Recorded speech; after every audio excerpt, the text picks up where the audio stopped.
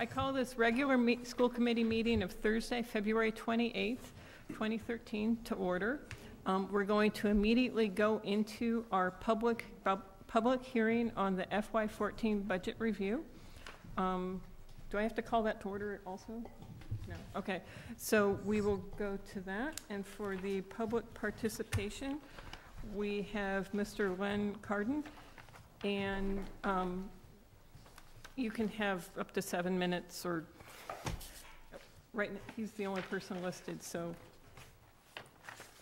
Thank you.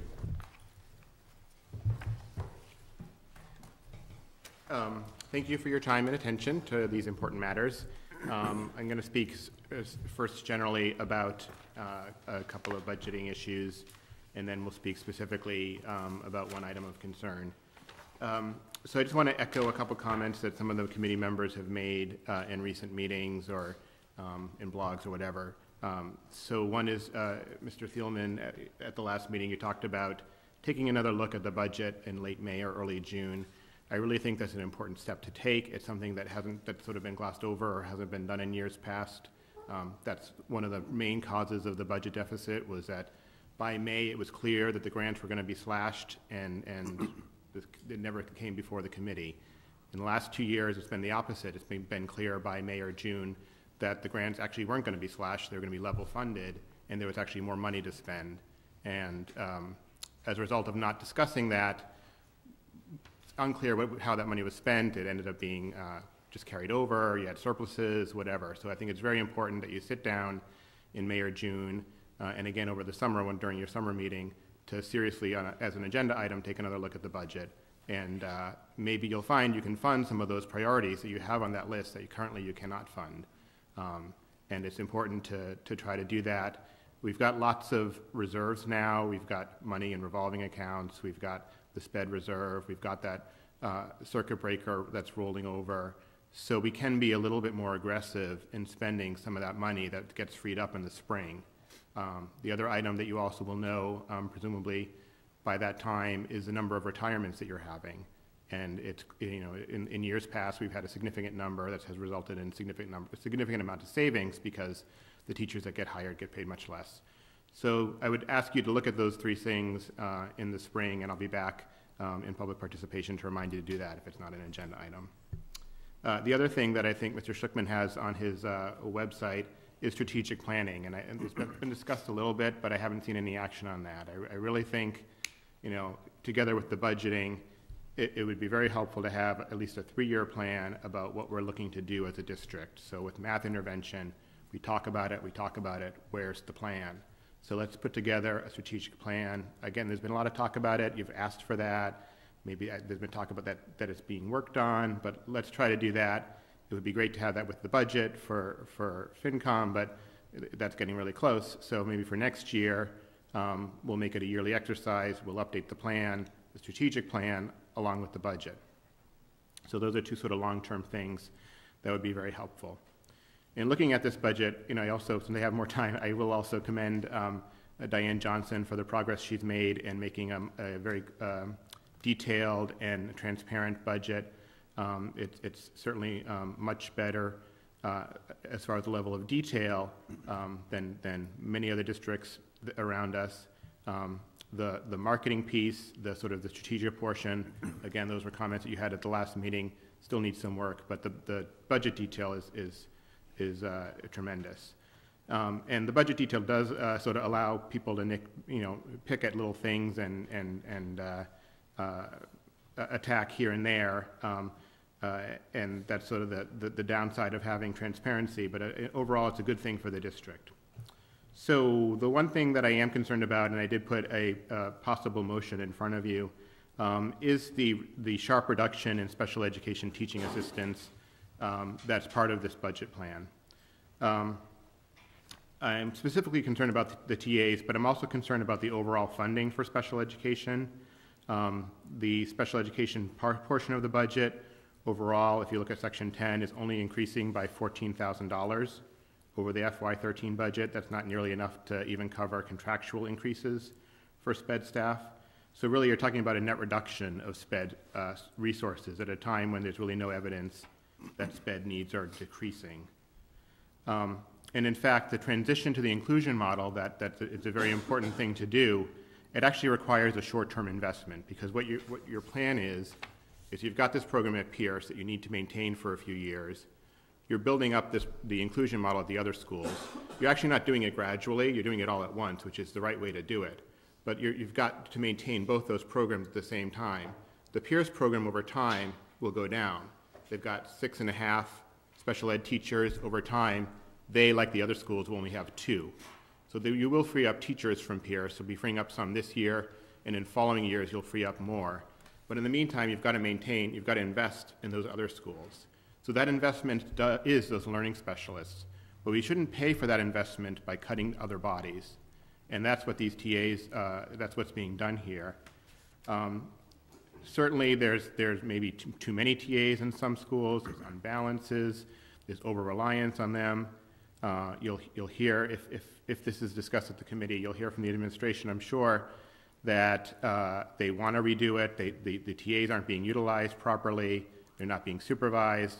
So the new model is very important. And under the new model, the TAs will report to the learning specialists, but there'll only be 1 per learning specialist, and that's really not going to be enough. So you're going to have, I think you're getting a chart, you're going to have 1 learning specialist and 2 TAs, and 1 TA covering 3 grades. So 2 bodies covering 3 grades. And you have kids that have needs, that have detention issues or learning issues, that are going to need help in those classrooms, and that's just not enough people. So my proposal is to increase the number in those other 6 schools. Pierce is, again, a separate model still, but in the other 6 elementary schools, put 2 more in, so there'll be 4 TAs. Most of the schools currently have 5 or 6 TAs, so you're still reducing the number. You're just not reducing it as drastically. Just a couple more things on that. You might hear about the research about overdependence on TAs. The research is actually about the proper use of TAs. Again, they need to be supervised by a licensed professional. That's a very important part of the model. I'm very supportive of that. It's something we're currently not doing right, and that's something that should change. But it doesn't say anywhere that you shouldn't have TAs helping kids. It just says you shouldn't over-rely on them. What is over-reliance? Well, maybe a full-time TA in every class is over-reliance, but we're nowhere near that. Typically we have 1 TA per grade, so that's 1 TA spread across 3 classes. And in my model, that'll pretty much stay the same. In the other model, you'll have 1 TA and 1 learning specialist spread across 6 classes at least. Actually, that's 9 classes, 3 grades, 9 classes. So that's my proposal. I hope you'll think about it. As far as paying for it, I think as a committee in years past, you've had these motions where you deduct X dollars from one line and put X dollars in another line, and I don't think that's a wonderful way to operate. At this stage, you have another meeting coming up where you're going to approve the budget, so you can just sort of make very general recommendations, as I did in my motion, and have the administrative team come back with their proposal.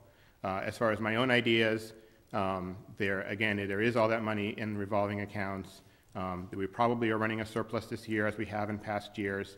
So there's lots of one-time spending items in the budget, all of the new curriculum materials, the software you want to buy. There's $95,000 just under the initiative portion of new initiatives, and all that spending could be done either through our current surplus or out of the revolving funds. And then you'll have more money to pay for these TAs. So, thank you. Thank you. I saw a couple other people enter after we had started. If anyone wants to speak at this point. No? Okay. Okay, that concludes the public budget hearing portion of our meeting. Thank you, Mr. Carden, for participating, and the other members of our audience. And if there's those of you at home who are unable to attend, we would welcome your comments. They can be sent by email to Ms. Fitzgerald, and she'll distribute them to all members. Our email is on the website under School Committee, and you can find her email there. And I didn't welcome Ms. Siobhan, who's here on behalf of the AEA. We're also missing Mr. Pierce, who's out of the country, and Ms. Hyam, who is ill this morning, or today. And so we've all moved just to not look so I'm not so lonely at the top here.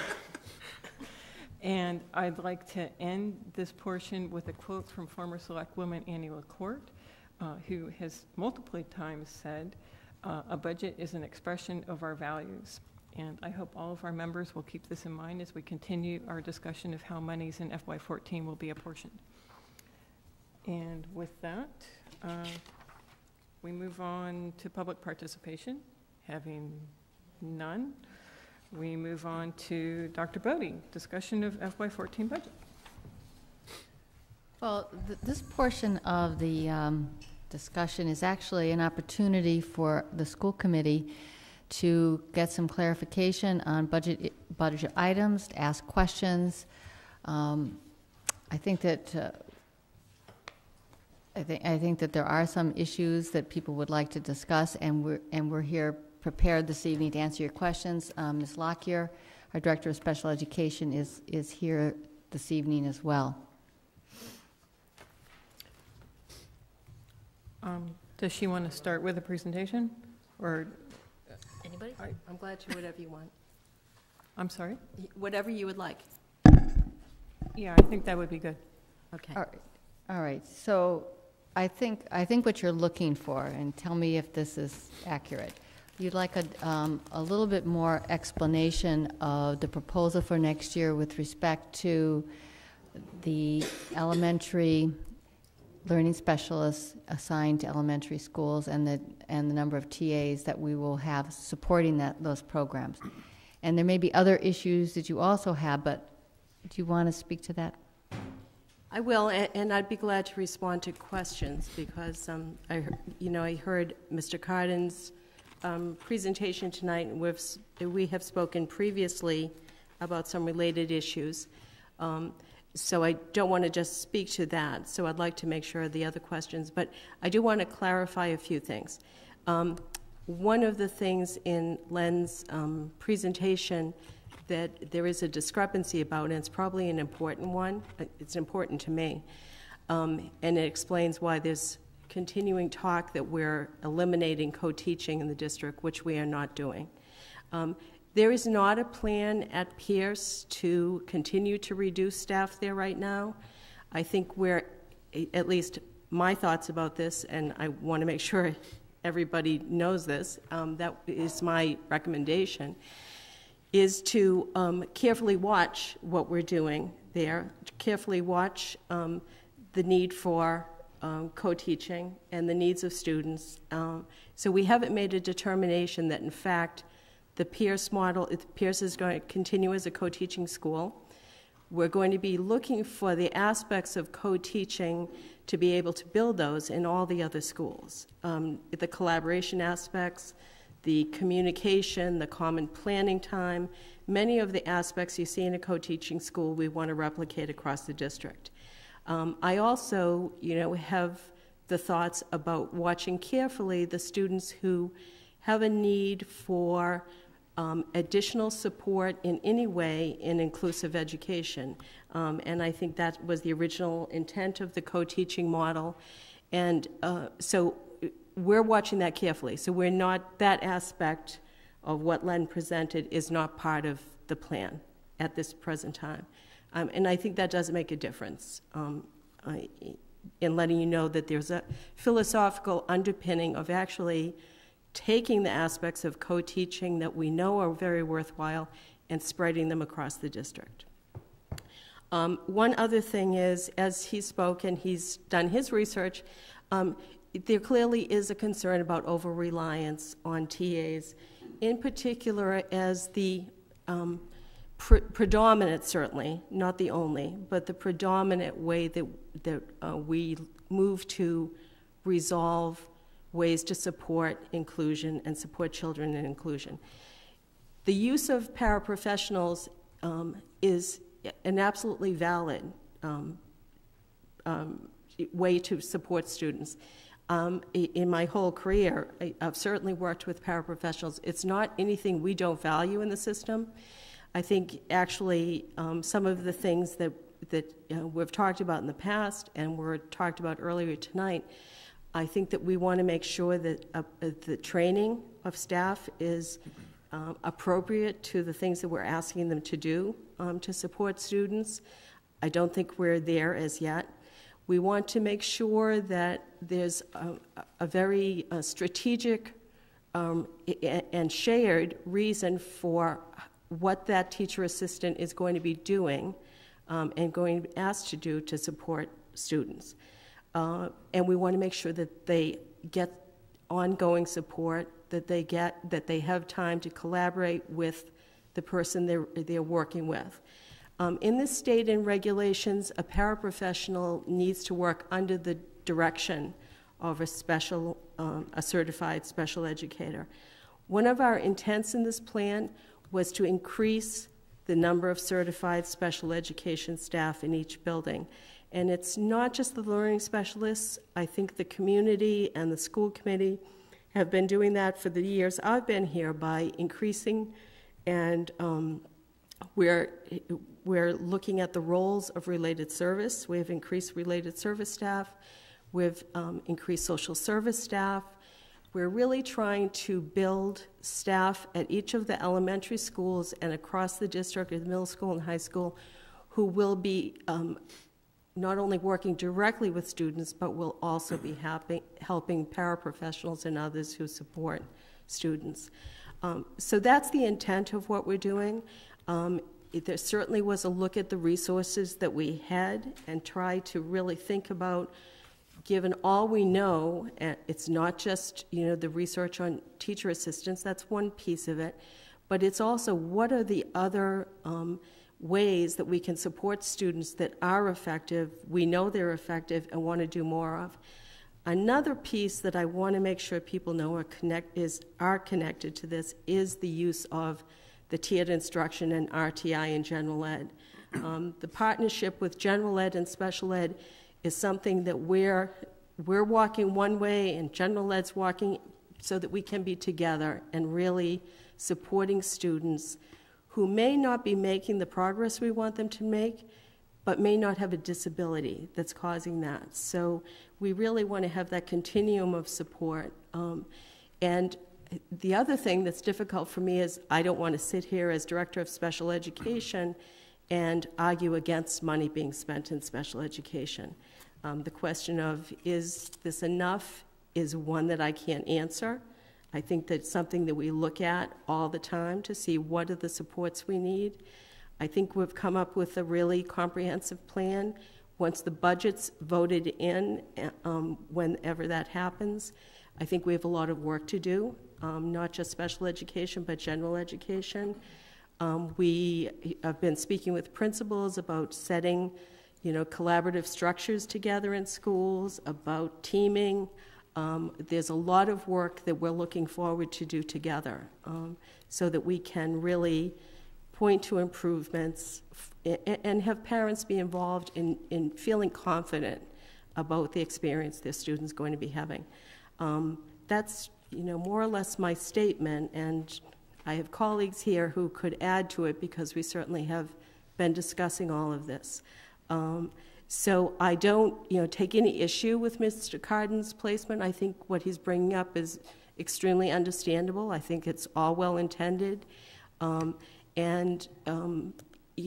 think that the challenges that we have are really to do some of the things in special education that, based on everything we know, have a higher predictability of improving educational outcomes for students than what we are doing right now.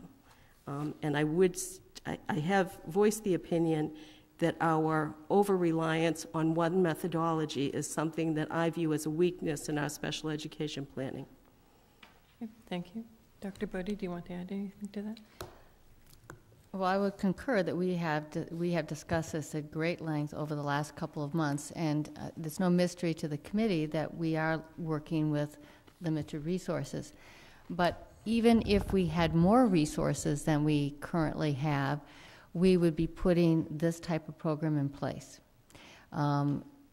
It's very clear, and I think you've said it very well, Kathleen, that what we want to do is to put in place a structure which we know will have more surety of improving instruction and student achievement than we currently are doing.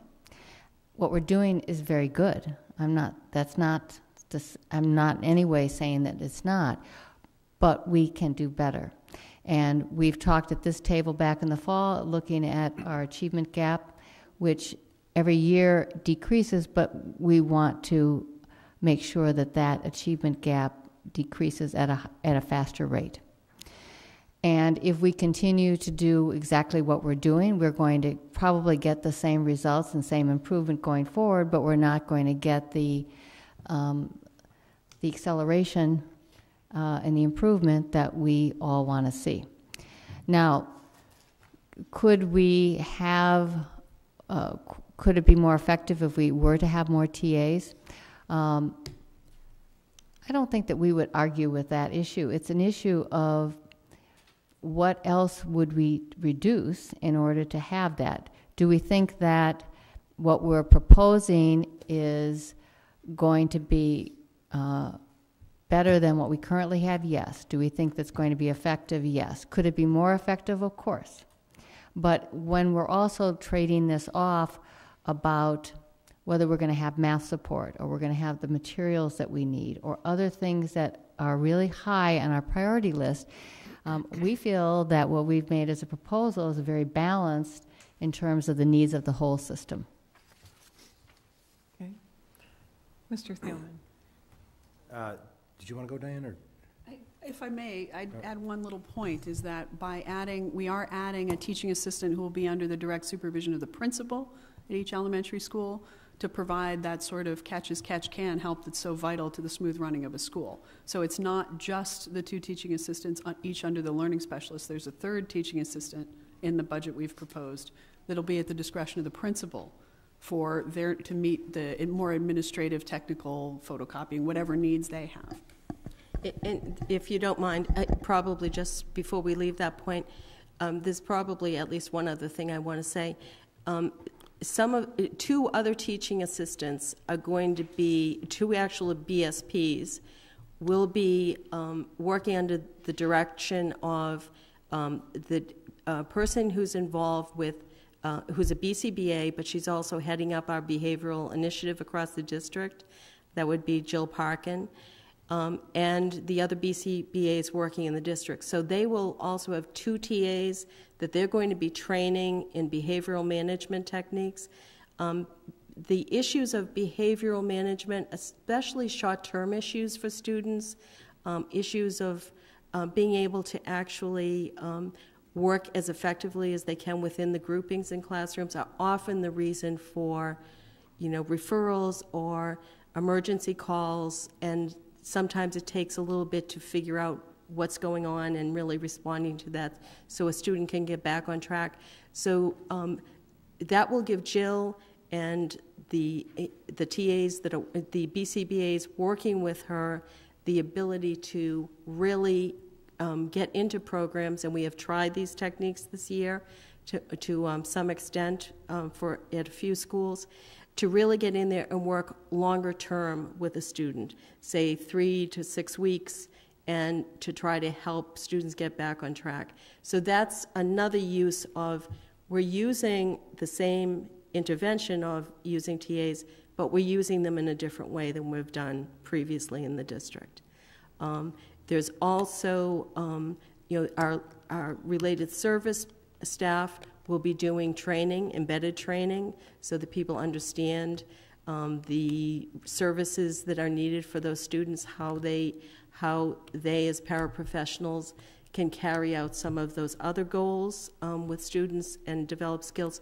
So there's more to this that's hard to talk about in a kind of soundbite at a school committee.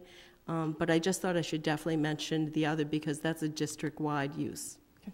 Before we go on, can you just explain what BCBA means? Oh, I'm sorry. Yeah. The BCBAs are trained to work in behavioral analysis with students. They are data-driven. They will observe, develop behavior plans, train staff at schools how to respond to behavior, and it's behavioral management and help students actually acclimate to the classroom and to the demands of the classroom. And BCBA means it stands for? Board Certified Behavioral Analyst. Okay, thank you. Mr. Thiam? Thank you. Were you good? Yeah, I'm going to ask my questions, yeah, but you answered a lot of them, so thanks for doing that. My question was going to be instead of TAs, how are we using our dollars, and you kind of answered a lot of that. But the follow-up question is this: how many TAs do we have right now in each of the elementary schools? How many will we have next year, roughly? It varies. Yeah. From school to school, but in general, the model has been the target of 1 per grade. Okay. So 5, not including kindergarten, who has TAs from a different source. Right. And we will be going to 3. 3. 2 that will be specifically special ed, 1 that will be specifically the principals. And that'll be made up by the going from 5 to 3. The reduction in those 2 positions will be made up by what you just described, right? The behavioral specialists who are going to be training teachers. Is that? Well, that doesn't. And the second learning specialist. Second learning specialist. It's the addition of the second learning specialist at the building. Okay. Primarily. But we're looking at those other positions, which will be, those are 2 district-wide, so they're for all 7 schools. I mean, all 9 schools, actually. And could you just speak, my question was going to be about the professional development you're going to offer teachers around this, but you kind of, you actually addressed a lot of it in your, so are we going to see a different kind of professional development to our teachers as a result of the reduction in the TAs and with the use of the behavioral specialists? Yes, and we're working on planning that. We have a design for it. We've also tried some of it. We're trying right now a form of embedded training, a combination of kind of the typical professional development, some initial training sessions, but with some coaching at the schools and also kind of in residence consultation in the school and demonstration. And that's in the area of social cognition and social thinking.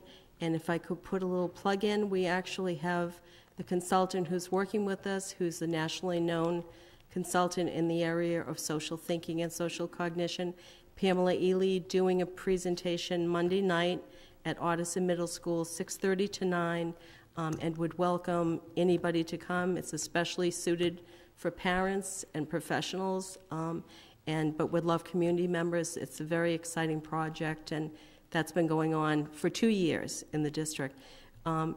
We're particularly, we've been talking and looking at the areas that fall under a term which is executive function skills, as some of the skills that we know students need to really be able to access their access curriculum and make the best progress. And that's a focus that's starting now and moving into the next year. Okay, thanks. Okay, Ms. Starks? So my question is actually kind of a higher one from Jeff. So what I want to understand is how much current special ed staff total, not just TAs, are currently at each elementary school other than Dallin, because I know that that's not Dallin, Pierce, because I know that's a special case. So right now we have 5 TAs. You want to? Well, we're supposed to have 5 TAs. Okay. That's not so always. On average, okay, so they have 5 TAs And we have a learning specialist. Okay. We have the current model prior to reopening the Thompson, which we're going to expand into the Thompson, is half a half a psychologist, half a team chair, a full social worker, and in most cases a full OT or most of an OT, and same thing with speech. No, a full speech and language therapist, and then we don't have a full, but probably minimum of a half OT, a little bit more in most schools. And what will the numbers be like in the new budget? There'll be a second learning specialist. Okay, so we're going to have the 2 TAs, still a learning specialist, but now there'll be 2. Now there'll be 2 of them. Still half the psychologist, or now we're going to full psychologist? No, half a psychologist. Still half the psychologist, half of the team chair, what's an SW? What did I write there? Social worker. Social worker. Speech and worker. language isn't changing, and the OT isn't changing. So all the other stuff. Actually, OT will be increased because of the reopening of Thompson, but the proportion of it is really case dependent. Right. And So as needed, basically, but at least enough. And the coordinators at the elementary level will be changing. That structure is changing, and the number of BCBAs is changing as well. So district-wide, we're also adding more people to kind of help With teaching these people. with teaching assistants under them for short-term targeted interventions, so that there's a crisis, there'll be bodies to deploy to help get things together, and then they can be redeployed somewhere else as opposed to being a permanent insertion. Well, and that's an important point to make. For the administrative structure and the assignment of staff, the reason why people are going to be more school-based is really to be able to support inclusion and support different kinds of models and structures happening within buildings, to basically be out in the field and have a realistic load of students that they're and classes that they're looking in on and looking after, so that we really can have a higher presence to support everyone, general ed, special ed staff, and the needs of students with special education. So right now, we are looking at a reduction of 18 TAs across. It is bigger than that because there are some schools that have more than the 5. Oh, okay, all right. But at this point, no, in the new budget, no one would have more than 2. 3, because there's a principal's TA as well. But that's 2 not special ed TAs, but it is That's important. not a special ed TA, though. True, but Okay, it is so I'm thinking important in just terms of special the ed staff. principal's needs, that we remember that 3rd TA. Okay, And the 2 but that's not a additional. special ed, It's not special ed, no. not special ed, right, right, right, okay. All right, thank you, those were my questions. Yeah, Please, Mr. Just- Hayner. just for clarification, the reduction of TAs, are they all special ed TAs that are being reduced? Or when you said that in the new plan there will be 2 plus 1, and the differentiation was that the 1 is not a special ed, is the reduction all special ed? Well, right now, all of those inclusion TAs are funded out of the special ed budget, as has been the traditional case, but they are not 100% deployed only helping special ed students. Just wanted to make So that- we're trying to make it a little cleaner Okay. in terms of duties. You know, who do they answer to? Whose professional development are they following? What are their tasks? And to make it, to be very distinct. I just want to make one thing clear to everybody, that any change in any child's program, special education, individual program, has to be approved by the parent in their IEP. So if that's a concern for the parents as a result of this organization or the new program coming through, they need to be reassured in that. I am sure they already know that. There's no one stronger advocate for a child than the parent. But these changes, from my perspective as a former educator, to me, I cannot tell you how great this will be when it's done. I would ask Dr. Bodie and the staff to report to us on a regular basis of how things are going in the upcoming year. I'm not asking for it in day 1, but in a reasonable amount of time, to keep us informed and keep everyone else informed. I think there's another point to be made, and I would make this to Mr. Cardin's presentation tonight. The plan that we have is based on the needs that we have identified right now. In special education, we're always looking at those needs, and we're needing to respond to that. And that's a commitment that I can make on the behalf of all of our staff, is what all of us want is for the students and staff to be supported in the best way that we can do. So, this is a plan that's been made. It's been built over the last 2 months. There's needs we can predict. We have better data than we've had to make these decisions in the past, so we're using that. But it's March, so when there are changes, we'd be coming back and looking to do that. Our intent is to make sure we are improving our services to students in each of the elementary schools, at the middle school, and at the high school in a way that we're seeing demonstrated improvement in student outcomes. That's our goal. Ms. Fuller?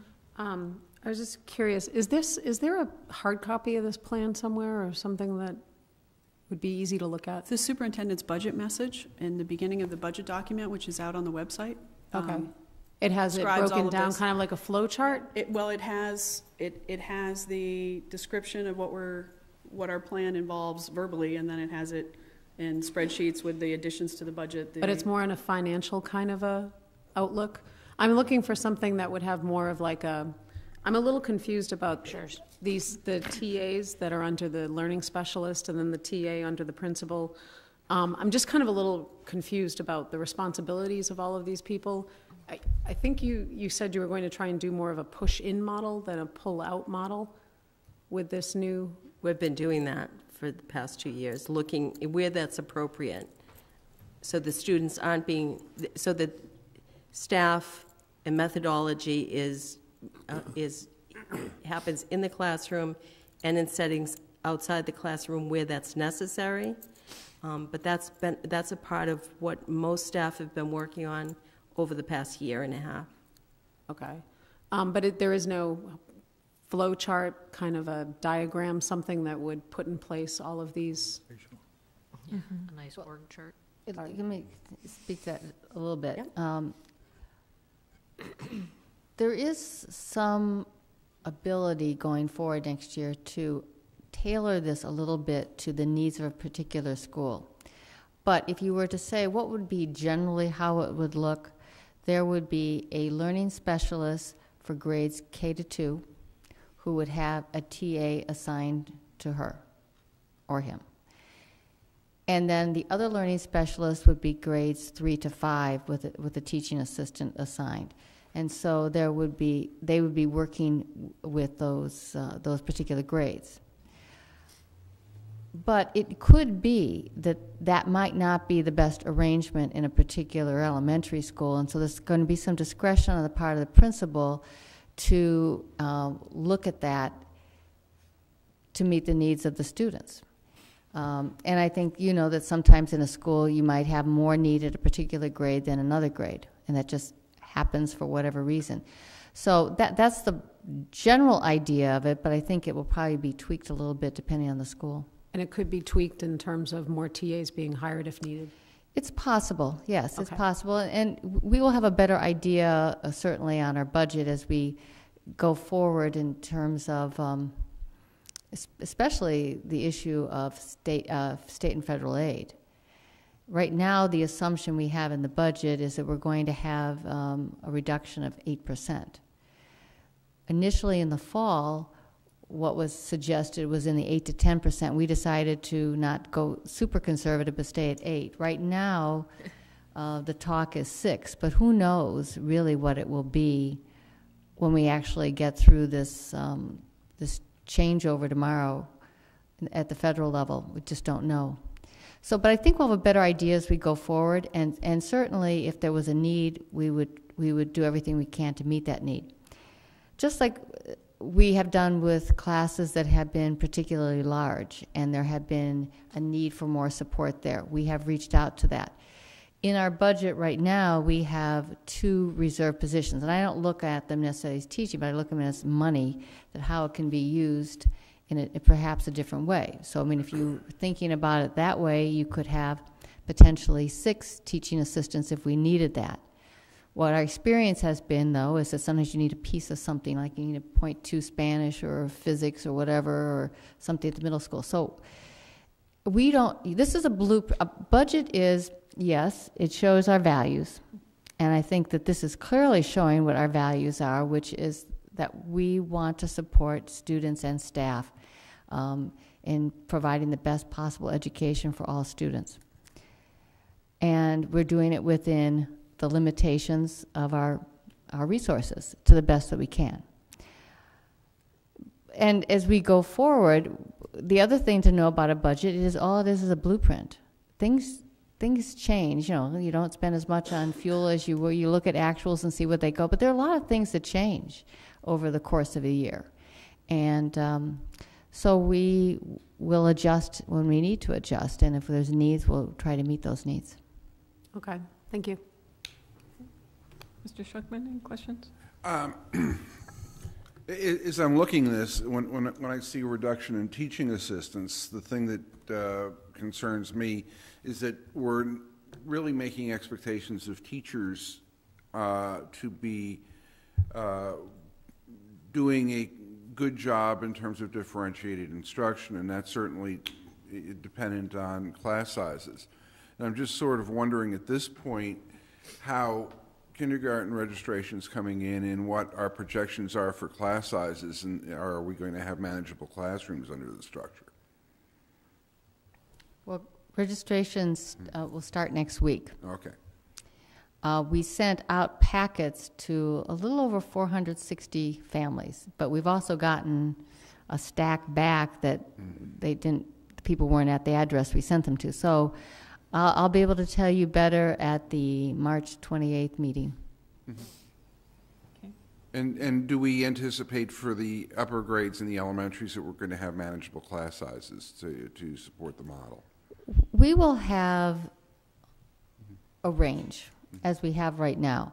I'm hoping that as new students move into the district, and we have new students moving into the district all the time, that we will be able to try to manage that a little bit better than we have been able to in past years, but this is our first time at it, and we'll just have to see how it goes this spring. Okay. I have a question about the special education stuff. So in the co-teaching model, there's a special education instructor and a regular education instructor co-teaching, is my understanding. Who, in the more direct inclusion model, who's providing the sort of support that the special education instructor is supplying in the co-teaching model? Is it the learning specialist? It is the learning specialist, Okay. yes. Yep. So they're a teacher, but they have a different name, or I get confused by the language, and it is confusing. You know, we did actually think about going to using a different term for everybody, but we want to make sure that we recognize the co-teaching model that's been existing, and it seems right now the best thing to do is to stick with the learning specialist model, even though we're somewhat changing that model and beefing it up, but inherently it's the same job that that staff does right now, which is to support students who have their program is primarily in inclusive settings, and in supporting those students to access the curriculum and to develop skills, and that's more when they need to be in a different setting, to develop skills to be able to do that within the classroom. But it necessitates, part of the reason for adding staff there is it necessitates working with students, building skills, and then working with them in a general ed classroom to be able to demonstrate those skills and use them within the curriculum.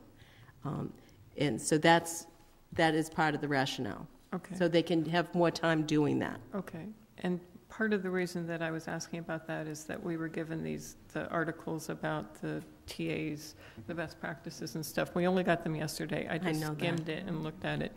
But it did talk about, in addition to saying, well, sometimes the TAs are not appropriately deployed, and this is in general, I'm not talking about our school, this is the article, but that where really there's a need for a special education specialist. Absolutely. And that was, I think partly, at least I get tripped up by calling it a learning specialist and not not a teacher. Mr. Hayner.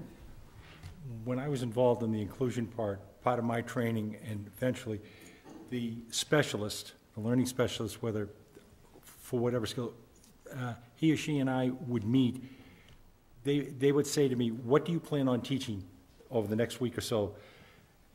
They would say, well, we might need some adaptions here and stuff like this. And slowly, my teaching styles became, as Mr. Schlickman said, that all-inclusive aspect of good practices were developing, that I slowly learned that by adapting to some of the special needs of my students, there were good practices for everyone.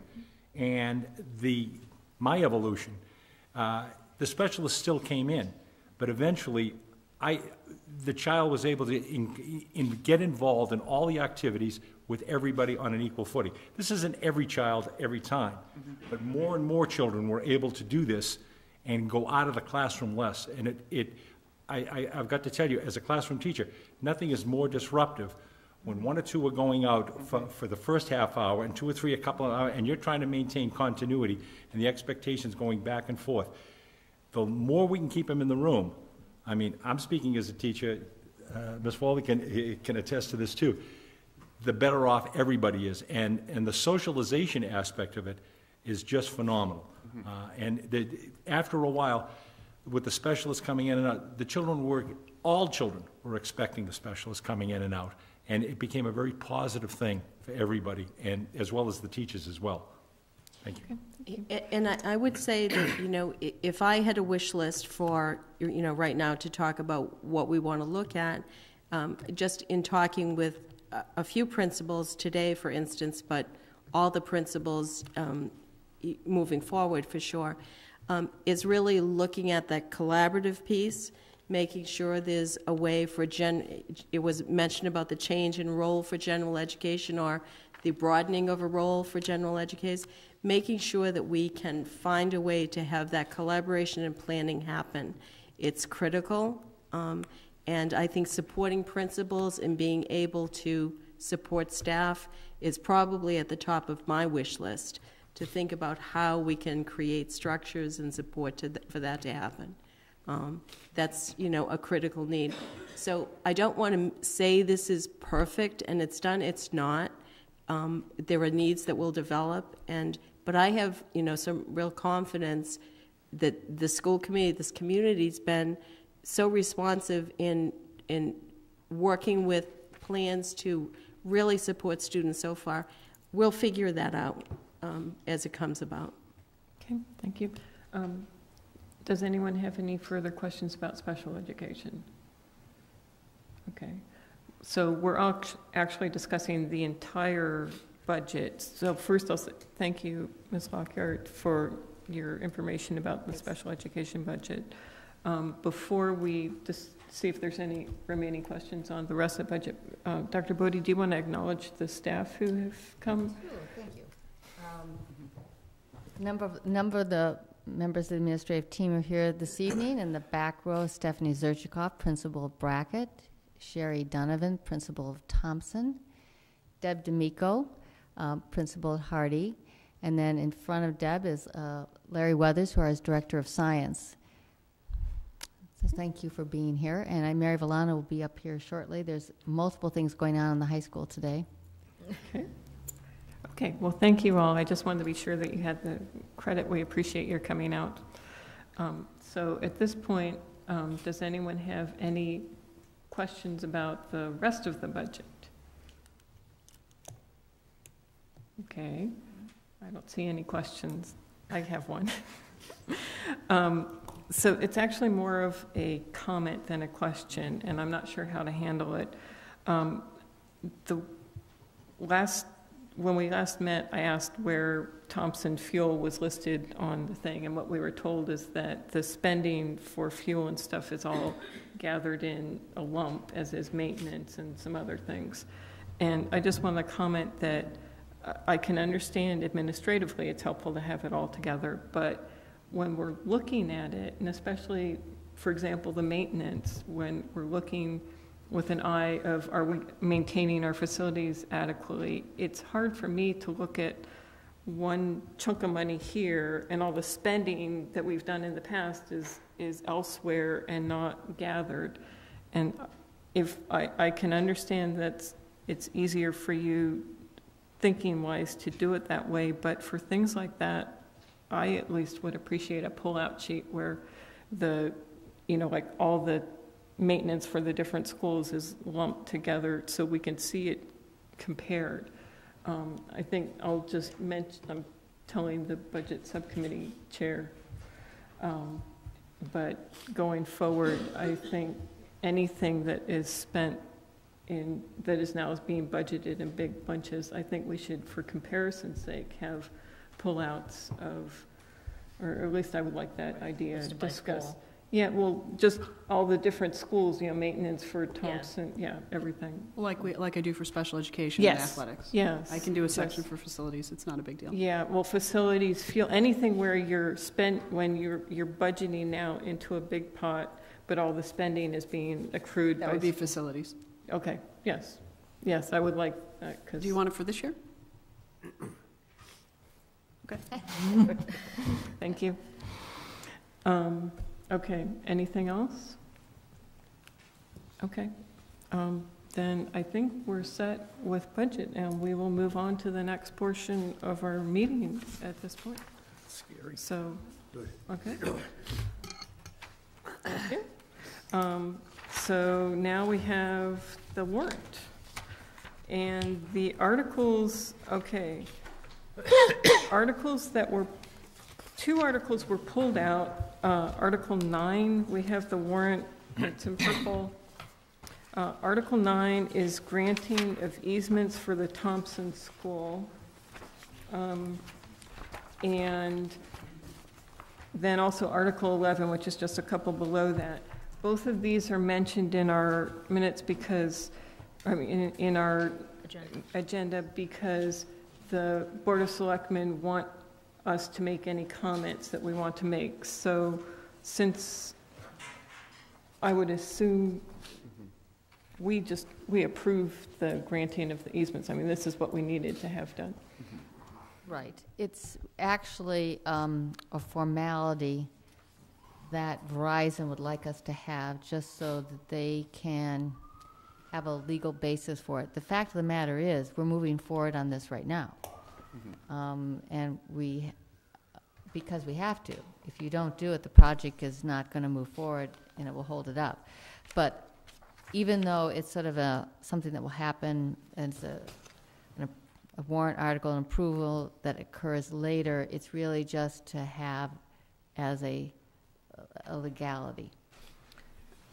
So, Mr. Hayner. I assume there were polls prior when the old Thompson was there. Are these polls on technically school property? Is that why we're involved? Or is it town property? Well, technically it'd be school because, actually everybody, I say everybody, the town manager and I do, and the chair of the school committee sign off on some of these easements. So yes, they are on school property, but they're town as well. If we decided to make the town wanted a parking lot in the front yard out here, that's considered school property. That's school property. Right, we would have to deed it, and that's why.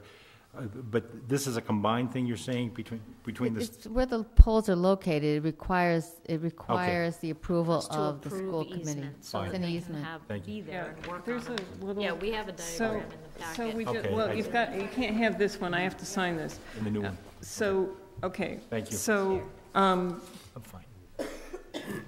okay, I'm calling on my long-standing town meeting members. So what do we just need to? We should probably move approval of this and send that because we didn't insert the article. Okay. We want to say that we think it should go forward. But is it approval or is it something else? I'm blanking on the word. It's not approval, we're in. Move support of. Move Yes, support yes, of, thank that's you, it, that's that's it. it. Okay. Support of Article 9. Yeah. Yeah, I knew it wasn't. Okay, so can I have a motion, please? Move to support Article 9 as presented. Okay, any Second. discussion? Any discussion? All in favor? Aye. Any opposed? Okay, so we're done with Article 9. Okay, so now actually still on Article 9, I'm going to move us to something which you have in your packet on your desk, which is just a letter of consent for, assuming that Article 9 will be passed, I have to sign it now, and I need to be directed to sign it. So I move that the chair is directed to sign the letter of consent for Article 9. Second. Okay, any discussion? All in favor? Aye. Any opposed? Okay, so I am directed to sign that letter. Okay, good, that's one done. So now, Article 11. This is regulation. This is, Do you need that's to be this. directed to sign that too, or is yeah, that I'm part gonna, of this? no, this is different. This is It's all- different. So, folks, all these things showed up today, like at 4 o'clock in my email, and so I don't know, I mean, very well what they are. So Article 11, yeah, this, Okay, that's different. that's going to affect this one. Article 11 is the, this isn't this thing, that's something different. To see whether the town will vote to amend the bylaws to expand existing restrictions on allowable activities. So this is the one that was inserted by Mr. Jamison, who came and talked to us about it, to prohibit guns on other lands than just the park stuff. It is unclear to me, and when I spoke to Mr. Pierce, knowing that he wasn't going to be here, it was unclear to him whether, because we have some restrictions in usage of our land and buildings in handbooks, whether we need a separate policy or whether it goes. And so I would ask that that discussion of this article be moved to Table it till the next meeting. actually be picked up by policy. So if we could have, So moved. okay. Second. Any discussion, Mr. Schuckman? Well, I think that one of the things we need to be looking at is exactly what the text of the proposed vote is. Yeah. I mean, because we all know that an article is nothing more than a warning that something's going to be considered, and we really should look at this in the context of what There's not enough, there's no the specific. selectmen are recommending for a vote, or absent that, what proposed vote would be coming from Mr. Jamison. Okay. At this point, this is what we have. This was given to us as flagged as one that we were asked to comment on. However, they gave it to us on February 13th, and the meeting that they discussed it at was February 11th. So we can't comment in retrospect, but because of that, that's why I was, in part because of that, that's why I was thinking it needed to be taken up by policy. Are you asking that we wait until the exact language comes? Yeah, I mean, the thing is we've got, just as town meeting has nothing before them, we've got nothing before us. In essence, all we have is a warrant article on the agenda without a proposed vote. And if we do get a proposed vote, then we could look at it and see whether we want to support it or whether you think it's a good idea. Okay, so you're saying you'd rather wait? Yeah. Wait for Okay. actual language. This Mr. doesn't say- Hayner? Going along with what Mr. Schlickman said, that if we don't take any action on it, it's not going to have any effect. The night of the article coming forward, we have several people here that if it's consensus of the board to support it, it can happen right then and there. I don't think it's going to, When we get closer to town meeting, if there's an actual vote, language. specific language, we can meet as a committee and vote on it. Right. Okay. If the proponent I'm sorry, Madam Chair. Okay, the reason I brought it up was because I wasn't clear if we have prohibitions in handbooks, which are different than policy, but they overlap or potentially overlap, and I just wasn't clear if what we have already satisfies this, and it seems like something that policy could look at and think about, but if you folks prefer to wait, that's fine, and we can keep Given that we moving don't on. have any language Okay, to compare with okay, right now, that's okay, all. okay, so we'll wait until we get better More language. specifics on that. Okay, so then, Article 32, so, I'm sorry. Yes. Oh, Yeah, I went through it. With okay, great. Okay, so now, Take these in order, Article, do you want to, you head down another, there's so something. we were just, I Okay. had pulled just the two that we had been specifically asked Okay. to comment on, even though they asked us after Got it. they had the comments for one of them. Madam Chair? Sorry. What we can do, we can look to see if there's any school committee policy that is related to this. The handbooks are for students.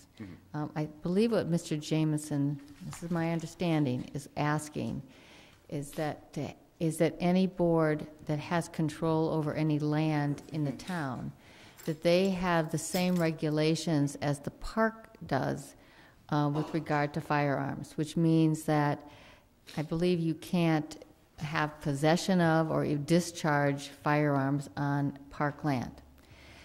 I don't believe that we have any policy at the school committee that's specific for anybody, but we could take a look at that and see. The handbook is really for students. So we can, between now and the next meeting, if you want, we can dig into the policy book and see what we might have that may already satisfy this. Okay. Okay. Okay. So this is not meant to be an inclusive discussion of all articles before, that we will have, the only discussion that we'll have before town meeting. There will be other ones- times to. There will be other times. I- This was just to discuss the ones that we were specifically asked to comment on. Okay, I noticed that also on the agenda it said other articles, that's why. Oh, well, that was just in case I forgot something. I don't want to belabor it, but the one I wanted to bring forward is one that we had a lot of discussion in the past on, and I don't want to omit it, that's all. Okay, yeah, we will discuss this closer to town meeting. Fine, Okay. the language may be clearer. Yes. Thank you. Yes. Motion on 32 now? Yeah, now we're moving on to 32. So I move that the school committee supports Article 32, appropriation creation of special education stabilization fund. Second. Okay, I don't think we need to, we Yeah. inserted it. we don't have to right, do this, it? I yeah, don't think this one we weren't, We're obviously for it. We Alright. put it on the warrant. yeah. Okay, so, Have we, Are we- do we have a proposed vote under the article? That would be our action, is to propose a vote under the article.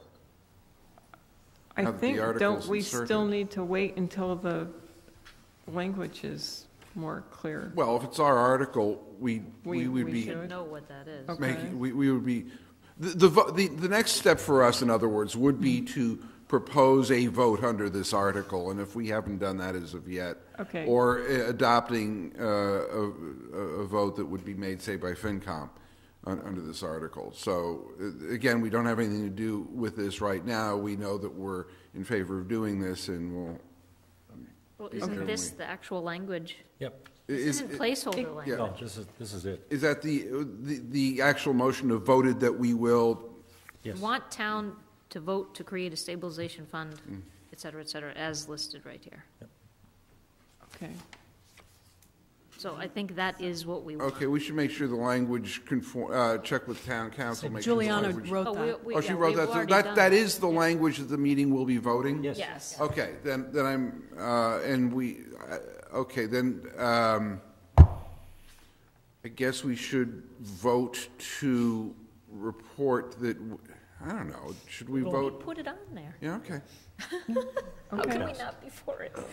But the thing I'm, Mother the would thing, never buy one. here's what I'm thinking is that in some report of some committee, by virtue of the opening votes in town meeting, the reports of various committees and the recommended votes are before the meeting automatically. So how is the actual vote under this getting into the hands of the meeting? I think it should go through the finance committee, okay. So, Yeah, I think okay. it goes by recommendation of the finance So I think that committee. you should just So be in we touch wait. with the finance Yeah. committee, let them know about this, so that it's in their They'll report. know, they'll know. Okay. Okay. It should be in their They read report. It'll be in their report. Okay. Yeah, and this was not one that we were asked to comment on by the board of selectmen. This ended up Okay. on the list just because it did. Okay. I trust you. And that's it, I trust you. okay? The rest? So, that's the warrant articles. I don't want to get my things.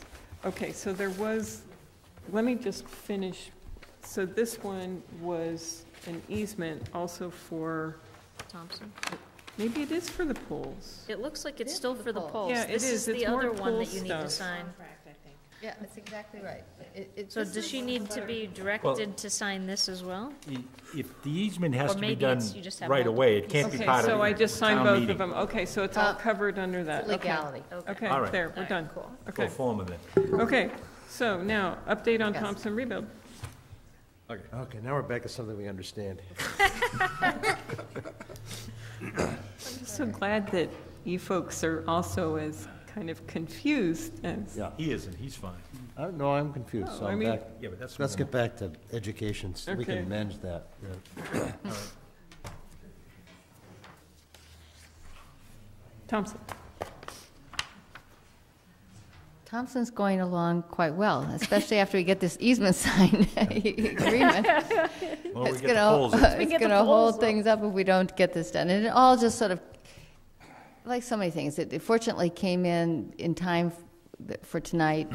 It just really came to us in the last day or so. So it's going well. I hope you've had a chance to drive by. Some of the windows are in now. And it really gives you, oh. You okay?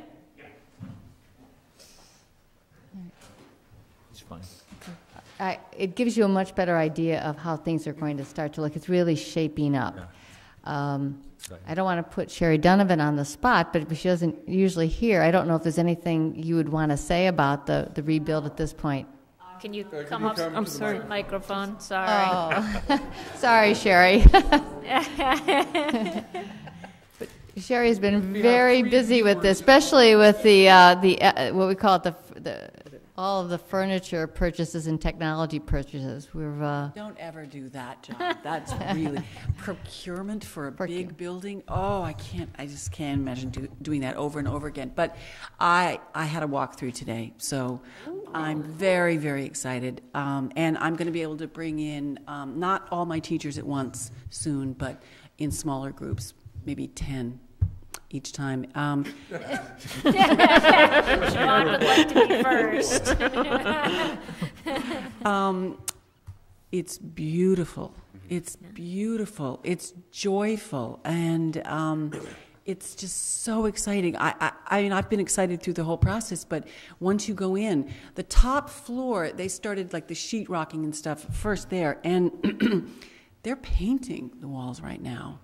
And the other thing, I mean, I'm learning a tremendous amount about construction. They also are testing either tomorrow or on Monday the big bathrooms upstairs. And the way they test to make sure that they're perfect is they pour in about 6 inches of water, and it remains like that for 48 hours or 24 hours, I can't remember. And if you've built the structure like a bowl inside the floor and then the ceiling below, and nothing breaks through, you know that you've built the bathroom perfectly. So, so they're doing that and are very, very hopeful. There are more whimsical mirrors or not mirrors, or windows inside the building that I had never even seen in the drawings. And there's a huge round window entering into my office. I had never seen that. So I also can see in there now many things that we told the architect in the first meeting that we loved about our building. They're there in the new building. So I forever thank her, and she's done a fabulous, fabulous job. So it's good. It's muddy, but once you're inside, it's very warm, and it's already a pleasant place to be. So I'm very excited. Thank you all. Cool. Thank you very much. Maybe we'll arrange for, I knew you were going to say that. I'm wondering, can we bring a camera?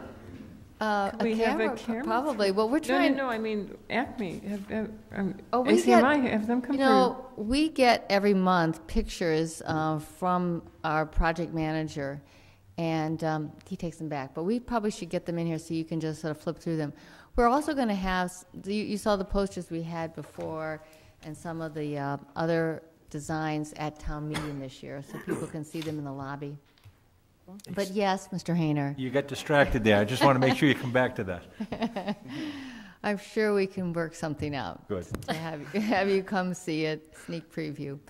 They would be delighted. I got invited to do a walkthrough when we were having that below zero temperatures, and I said I was going to wait till it was a little bit warmer, so I'm going to do it soon.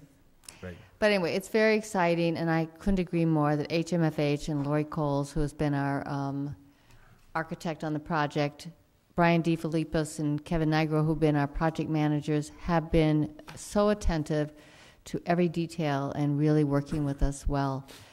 And I think Sherry and I both would agree it was a great decision on our part to get consultants on furniture and technology. We were a little over our head initially, thinking we were going to be able to handle this and save some money. But we're in great shape. And thank you to Sherry. She has been marvelous. And there's many more superlatives in this, is helping to bring us through this whole process. And because you don't know the level of detail that is required to, one, move a school out into all of 3 different locations, keep that all going, but she also has some colleagues that have been really helpful as well. But we're going to be beginning the process of moving back in. And while that's not quite as difficult, I'm not sure that's actually true, but there will be a lot of challenges in moving back into the building, but I have no doubt that it's in great hands with Sherry Donovan. Okay. We're doing well. Okay. And now, superintendent report. All right, I actually have quite a bit. But first of all, there's somebody else here in the audience who I really want to acknowledge tonight, because she's not here all the time, and I'm not sure if maybe we'll have to have her back before the end of the year, and that's Deb D'Amico. I think that all of you know that she will be retiring at the end of this year, and she has really been exemplary. I know that there's a tremendous amount of feeling of loss, both in staff and parents, that she will be retiring, but at the same time, great wishes that she will have a very happy retirement. But as you know from the principals being here and other occasions, how eloquent and what a strong advocate she has been of students, and she has been that at her building, she's been that for the district, and really, we're a great debt of gratitude to all these 7 years. We're going to miss her. Yes, I think that's true. Thank you, Sherry. Thank you. Thank you. Thank you. Have we started that search? We have. We have started. We have started the search, and I mean, this gives you an We're in a constant search. well, we have. The AAA is getting representatives. I put a letter out to the Hardy families to invite them to participate in the search. I'm also arranging a forum.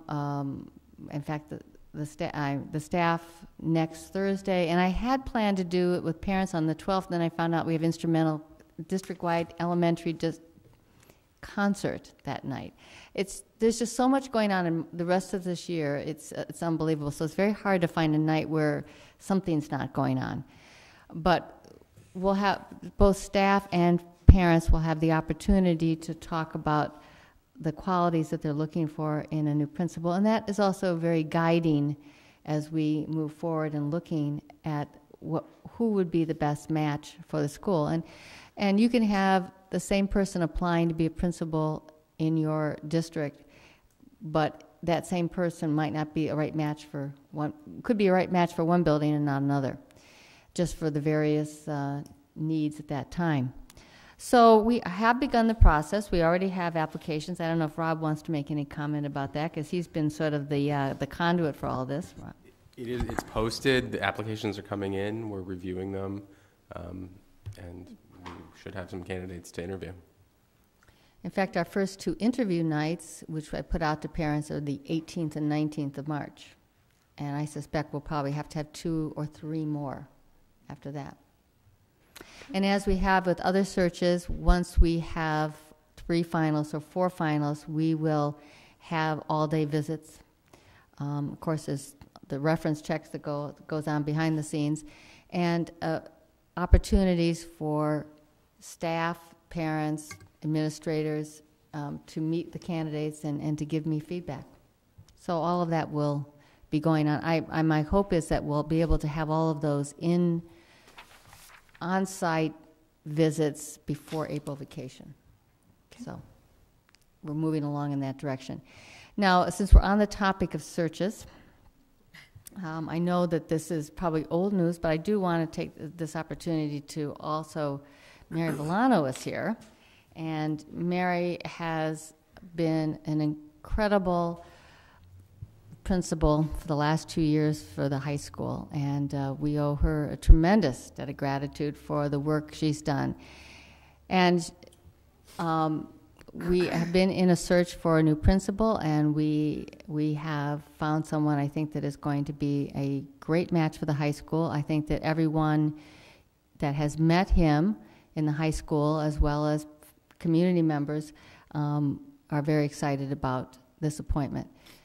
So he will be beginning in July, Dr. Matthew Janger, and I know that Mary will be there to help him make the transition, probably a good chunk of the summer as we move forward. One of the things was interesting when we met him. It was, we were talking about our management system, because Power School is such a challenge to really understand well. And when we asked Dr. Janger what system he used at his school in Mount Desert Island, he said Power School. Everybody in the room just lit up because the learning curve on that is so tremendous. So that was a terrific little side benefit of him coming. But anyway, I want to thank Mary too. She's done a wonderful job and continues to work very long hours. There's multiple things going on at the same time. Thanks, Mary. All right. Today, we had a visitor, Jerry Leone, who is the Middlesex DA, come and speak to our juniors and seniors on the topic of texting and driving. And he was very eloquent. He had a video which is very emotional. In fact, I had Karen preview, and she was pulling up with this one, and sent it to Kirsty, and I think we agreed that we were thinking about showing it tonight, but I think what we're going to do is just get it on the high school website, and when I do my next newsletter, but that won't be until for a few more weeks, because the current one's coming out tomorrow, that we'll put a link to it. But I think having it on the website would be great, and I would really urge all parents of high school students to look at this video. I know I'm even going to send it to my adult children, because it really is so powerful in what the consequences are for just small little text that you might do, a one-word text, but it takes your eyes off the road for 5 seconds, and the consequences are devastating. Mm-hmm. Maybe not even to you, but to the bicycle that you hit, or to the passenger in your car. And just one decision in that 3 seconds can make an entire difference in your life, or whether you have your life. And as he ended the presentation with, he says, is a text worth your life? Especially when you see one of the texts where one young girl was killed by hitting a median. All she was texting back to her sister was yay. So when the video was playing, there was not a pin that was dropped. You could hear a pin dropping in the auditorium. And I don't know, Mary, if you want to say anything more about this, because it was because it really was. It was a great leadership of the whole team at the high school, making sure that this happens. And this is a passion for Jerry Leone in being an advocate for prevention of, and whether it's drug and alcohol, or this is what he's particularly passionate about right now, because since last year, there has been a 19% increase in the fatalities of 16-year-olds and 17-year-olds in this state due to texting. And when he started the presentation, he asked, would everybody who has a cell phone raise your hand? Well, I was standing against the wall looking. Nope, there wasn't anybody who wasn't raising their hand. How many of you text all the time? Oh, texting is constant. They do. Kids can even text under a desk because they've gotten so good at it. It was, yes, and probably, you know. So it's a way of life for our students, but on the other hand, it's a dangerous thing when it's in the car. And he's suggesting the one thing you want to make sure is that that cell phone is not in arm's reach. Mm-hmm. And if you have to do anything, pull over. But so it was a powerful message, and hopefully the kids took it to heart. I'd hate to see any of our students, any 16, 18-year-old have the consequences that are in this video. So thank you to Mary and her team for bringing him in. That was really powerful. Okay, really a whole bunch of things here. A lot of good news too. I want to acknowledge Mike Cavell, who won the Division II Assistant Wrestling Coach of the Year. He's been 14 years assistant coach in wrestling. Wonderful person, and he is a veteran of both the Iraq and the Afghanistan war. And I remember sitting with him as he was ready to be deployed in terms of what it was going to be like for his family. So it couldn't have happened to a more wonderful person, and I want to give our heartfelt congratulations to him. Another award that, there are a number of awards, and you had some of them in your packet. We had a student who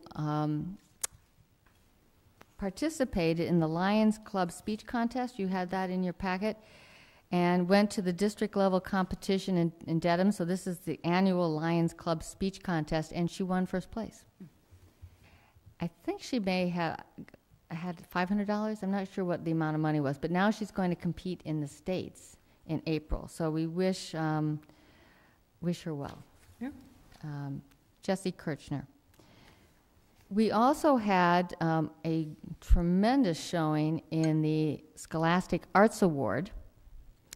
We had 21 students that were honored with an award, which is for Scholastic Arts, because this is probably one of the most prestigious student art competitions in the state and at national levels. Mm-hmm. We had 21 students, 20 at the high school, 1 at middle school, and we had 4 gold key, which is a high percentage for a school our size. We had 5 silver keys. The gold key awardees will also compete at the national level. So I want to congratulate them, but I particularly also want to congratulate, not particularly, but congratulate our art teachers, because it's through them they motivate and they really encourage our students to perform their very best. One of the things you also have, going to another topic, you just came out, well, actually it just came out a couple weeks ago, but you're now getting copies of Summer Fun. Mm-hmm. This was a program that we started, I think this is our 4th year coming up with this program. And it is a 2-week program. We may expand it this year to more weeks, another week, and maybe more in the years to come. A program where students can sign up for a week of a whole array of courses that we offer up at Ottoson. And already we have, well, this was even a few days ago, we have 860 kids registered. Yes. Already? Wow. Already. Wow. Already. Last year we had over 1,000. I think it was close to 1,200. So and this is only March. This goes. It just came out. Came out. We just got it at home for the students, right. 2 days ago. It's hugely popular.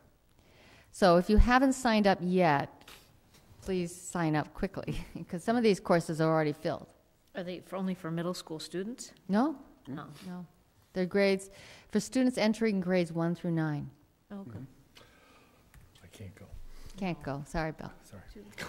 But also you have here another program we started 2 years ago, and it's growing, is our Kids Zone after school program. And we've had some really good programs through that at the different schools. And I want to thank the elementary principals who are here, because it's not easy trying to figure out a space for all of these. And they've been very accommodating, because, and when I say why it's hard to find a space, is that we have after school programs. And their after-school programs use all of our common space pretty much. So it's how do you manage all of this, because teachers often want to have their own classrooms after school. But anyway, it's working very well. And it's through Kids Zone that next year we're going to advertise it very soon. our language program. I think we advertised it too late to get the number of students we needed to run it this year, but this year we're going to move forward more quickly with it this spring. All right. Still have some more. Okay. Tonight, I don't know if Mary Villano knows what's happening. We had 2 of our high school teams in the tournament. The boys basketball went through round 1 in a very competitive game and are playing right now. Not yet. So they promised to text. And girls hockey is also in a tournament game tonight out in Groton. So I wish them well. They're doing quite well in this league change. All right, as I mentioned, February newsletter that's coming out tomorrow. It's really as I was looking at it today, when you look at all of the things that are going on in the district, when you hear about them piecemeal, it's great. But when you see it all together in terms of what's happening, it's really quite impressive, and that's really a credit to our students, our teachers, and all of our administrators. Snow days. Snow. No more. No more. No more. That's what we want, is no more. No more snow. We have one more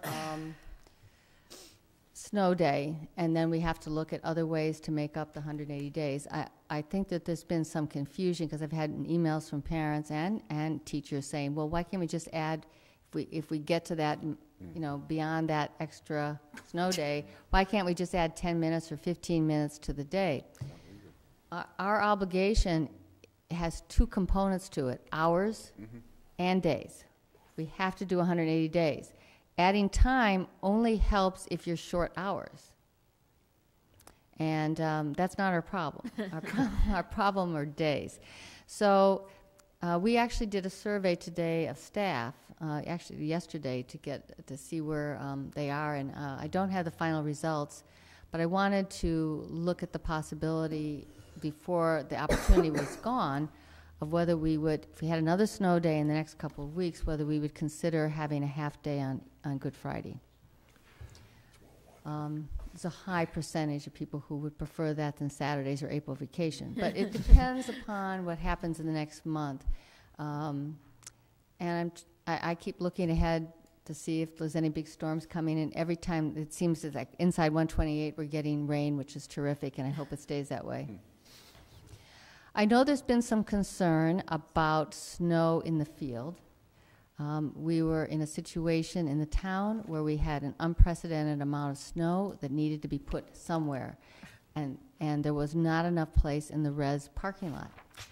If we have any future storms, that's where the snow will go, because we need to make sure that field, and DPW has promised that the field will be ready in time for the spring sports. And if there needs to be some reconstruction, not reconstruction, but fixing of the field, that will happen. But there wasn't really too many alternatives as to place to put it.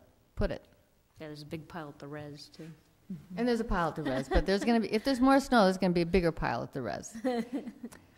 So hopefully that won't happen, but we'll keep everybody in communication should we have one. And I will say this, I'm not going to let not having a snow day be the predominant rationale. It will be essentially what is the safe decision to make for all of our students and for our staff.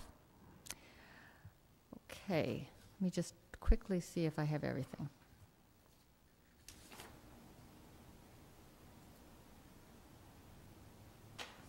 I think that may be it. Okay, cool. Okay, great. Thank you very much. Okay. Keep the pace. Thank you. Pick up the pace. Keep it going. We're losing Jeff. That's Okay. Oh, we're an hour ahead. Subcommittee I'm happy. reports, policies and procedures. Ms. Starks. All right. You have before you as blue the second reading. Last week we read through all of these. No one had any changes.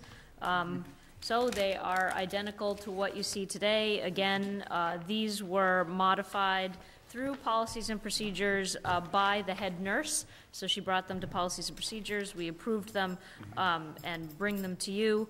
It's basically an updating of physical examinations of students, immunizations of students, communicable diseases, and administering medicines to students, just making sure that those are up to date and relevant to what we actually do. So if there's no modifications, then they will become the new policies. Okay, do you want to move? Do we move those? I think we have to move to approve. Okay, so I move approval then, or second read of policies JLCA, JLCB, JLCC, and JLCD. I think you're moving approval. Okay, move approval. Second. Okay, is there any further discussion? Well, thank you all for bringing these forward. Okay, all in favor? Aye. Aye. Any opposed? Okay, we have new policies. Thank you. Is there anything else? Nothing else on Covering policies for and procedures. We policies. don't have a next meeting currently set up. Okay, and budget. Budget also is currently, it's weird, we're in the middle of the budget cycle, but it's been pretty smooth. So I don't know, we probably need a meeting at some point before town meeting just to help, prepare for that. So that will be coming, but other than that, I don't yet have a meeting scheduled. Mr. Hayner? Would that meeting be sufficient? We were talking about putting some sort of brochure or something to go out to the community or the town meeting about the budget. I don't know. We talked way back when we started doing budget. On the presentation, a smaller form, an encapsulate. I shared a couple of documents with you, I thought, from that program back in down the Cape, that it was a summary summary, sheet. the dashboard. Well, a dashboard or... Something. Just specifically to the budget, though. Right, just Specifically- for the budget. And I didn't know if... I mean, do we give one of these to every town meeting? No, we do that special town meeting book, Yes. Right. which Oh, that's right, is that's not as slick and glossy as the things Right, that some but- communities mail out to every citizen. It's Right. more intensive, but it has basic budget information, it has all the links to the budget online, and it talks Right. about accomplishments and graduating classes and other good things about the Has the school. other information about the school. One of the seminars down the Cape was just a two-sided sheet, color, had pie graphs and stuff. It was a basic summary. It also said if you want more, you can go to what you just suggested. But it was a quick and easy read, and the people that did this presentation said ever since they started doing this, budgets went far smoother than they had ever been. They sent it out to their legislative bodies a week before, so that they could ask questions, or actually those that want to go into the fine parts. And I don't know if we wanted to do that. Well, we should certainly bring that up at budget, so Okay. we'll definitely talk about it I'll at bring- budget. I'll at bring some other point. copies So of it again. At some point, we will Thank have a you. meeting, but. I think there was also discussion of if there's any, so we will move approval of the budget at our next meeting. Yes. And if there is any changes, we would need to have Yes. a meeting before FinCom, the budget is taken up by FinCom, just to look at what changes, for the school committee to see the changes. You're looking at me like I'm confused. I'm saying if there are any changes to the budget next meeting, if we make any, with if we approve it with modifications. modifications, that because the meeting with FinCom will happen before we have our next school committee meeting, it would be appropriate to have a budget subcommittee meeting before the in between FinCom those two. to vet the So I stuff. will plan to have one then anyway. Okay, How's that? okay. Although I don't know that there will necessarily be any changes. I'm just saying that was No, a but I can discussion. certainly, we can When we certainly. talked reason about I the was- timelines, The reason I was looking so puzzled is because in the past, when there's been changes, they've usually come up at this meeting, and then I'd be Right. presenting a final document for you to vote on at yes. the last meeting. Yeah, Right. and I'm just saying, I don't know, maybe Anything can Mr. happen. Pierce will come in and Yeah, have no, I a agree. whole Liba, really yeah. well-argued change that we just feel compelled to cover. One thing, do we have a date for the presentation to FinCom? Yes, it's March 20th. March 20th, okay. Should probably know that, but I did. March 12th or 20th? 20th. 20, okay. What time? So we're meeting on the 14th. It'll be our vote on our the meeting, budget on yes. March 14th, and it's the following Wednesday. At 7, what time? Mr. Fanning is here. 7:30? 7:30. Thank you, Mr. Where are they Fanning. meeting right now? Town Hall. Town Hall, okay. Okay, In the big room. great. 7:30 Town Hall. Excellent, thank you. In Town Hall, or upstairs? Upstairs, okay, thank you. In the main building, the Selectmen's hearing room, right? Yeah. Selectmen's Yeah. meeting. Okay. Okay. Okay. Thank you, Mr. Fanning. Okay. Anything else budget-related? Nope. No. Community relations, Ms. Hyam is ill. Anyone on the committee want to report? Yeah, the Curriculum Instruction Assessment and Accountability Subcommittee will meet on Monday, March 11th at 5:30 p.m. to take up 3 subjects. Formative assessments, which will be presented on the 14th. So we're going to kind of look at it beforehand. The Tools in the Mind curriculum, and a request by a group in town to talk about the inclusion of diversity in the next version of our goals for FY14. Okay. Mr. Hayner? Mr. Pierce didn't call you about another topic? Yeah, diversity. No, okay, CIA. there was another, I'll talk to you about it afterwards then. He might have been, I missed it. Okay, no, it's possible. Okay. So just going back, community relations, since Ms. Hyam is here, who sits on that committee, and was there anything to report? Mr. Shelton? Yeah, we were working on the survey regarding release days, and we're also discussing moving forward on the dashboard. Okay, thank you. Kathy, had her hand up. Do you have a Sorry. hand? I do. I just wanted to alert you in your pile of papers, because you have a big pile there, that Laura Chesson gave you a sort of an outline of Yeah. what, okay. So she's looking for feedback from any of you, and certainly Community On, Relations is it this Committee. one? Just read it. Not community relations, curriculum and accountability, Thank you. so that we know what you are looking for in that presentation on the 14th. And you requested pre-questions from Okay. us. I assume you'll send her, or have sent I will send. This is, her so this is, those I will she things. wants feedback on the I formative sent assessments you- presentation. Yes, and we Okay. can get it at the committee meeting, but if you want to funnel that toward. Okay, yeah. Okay. Other committees. Facilities, Mr. Hayner. A month or so ago, the superintendent, Dr. Lockyer, and staff, and Linda Hansen, myself, took a tour of the Early Childhood Center. We had a meeting, I think it was Tuesday, as a follow-up, discussing the things that have been done. It was a very productive meeting. We talked about the future and space needs of the program, and it was a good meeting. I have continually talked about having a facilities meeting. We will have a facilities meeting in March. I will get to the group by the beginning of next week with a doodle for times. If I could just add another thing unrelated. I've been going to the EDCO meetings for the past couple of months. They've been very productive. Part of it is an opportunity to meet other school committee members from different communities. Sometimes it's a complaint session, but it always ends up very positively sharing ideas of solutions with each other. This past meeting was a little more structured. We talked about superintendents and school committees and the relationship. And I was very proud to be able to say we all graduated with nice certificates from the governance program. And a couple of the others committees are interested, their members. And we started talking about the superintendent's evaluation, with all of us saying we don't know what we're doing at the beginning of it. So the next meeting, they haven't scheduled a date yet, will be specific to it, and they're going to try to have some speakers.